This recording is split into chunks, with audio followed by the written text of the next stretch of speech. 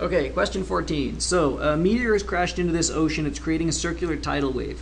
Now, I don't know my definition of a tidal wave here, but wouldn't that be that it's actually like caused by tides? Which certainly is not like a meteor crashing. Anyways, maybe it just means big wave. It's traveling at 20 meters per second. What is the equation of the circle after 15 seconds? Remember, if it's moving out at 20 meters per second, then it starts at 20 and then quickly gets to 40 and 60 and 80, etc. So it's increasing in size, and your equation is that the distance that it has moved is equal to the speed times the time. Distance, speed, time. So the distance is equal to the speed times the time, because they're beside each other.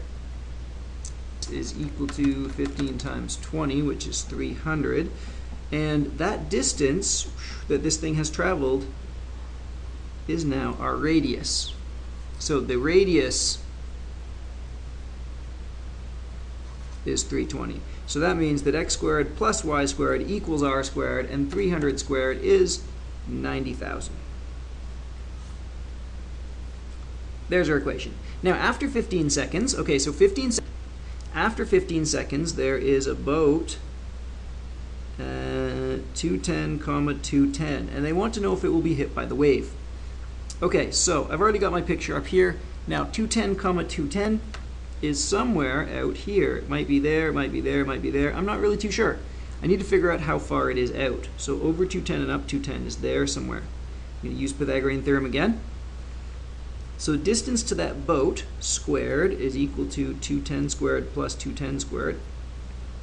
And then I'll square root both sides, so get rid of the d squared. So 210 squared plus 210 squared is the square root of 88,200. And the square root of that answer is 296.98. Okay, that is really close to 300, but it is not quite 300. So the distance from the origin of this thing to the boat is only 296, and the wave's already at 300. So, therefore, yes, the boat is toast. Okay, because it said explain. So because it is not as far from the epicenter as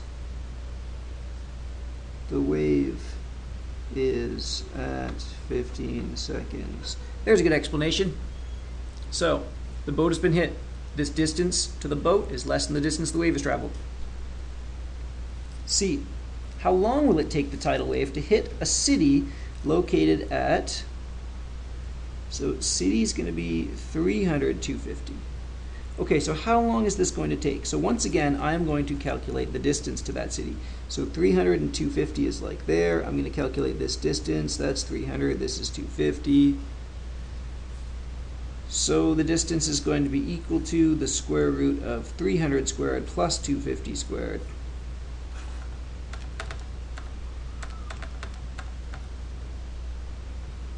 And we'll take the root of that answer, which is 15,250, and get 390.5. So if you're getting a big number, make sure you've taken the square root after you add.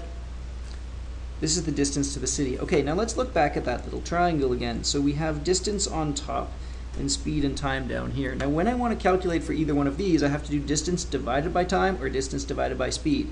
Now they're looking for time, because I've already got speed, right? The speed of this wave is 20 meters per second. The distance here is 390 meters. So I take distance divided by speed, and that gives me time. So time's equal to 390.5 over 20, which equals, so take my answer that I had in my calculator already, divided by 20, and you get 19.52 or 19.5 seconds. Therefore,